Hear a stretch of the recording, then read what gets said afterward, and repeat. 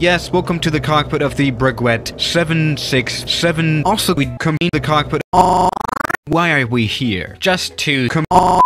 Now hey guys, welcome back to another Swiss180 video. Now guess what plane we have right? Okay, of course, yes, this is the Chinese 770 for the Zero version, actually the most popular one. Yes, welcome to China. We do not have time to get me convinced. Now this plane, it looks incredibly ugly. This is the Farragut T8, an old fighter plane, and it does not fly. Just like me!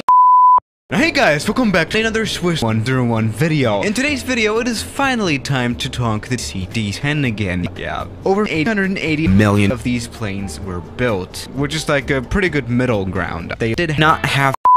And if there was a malfunction, then something that did happen was an explosion. You know, there were several accidents where they lost control of the aircraft. You gave me a shoulder when I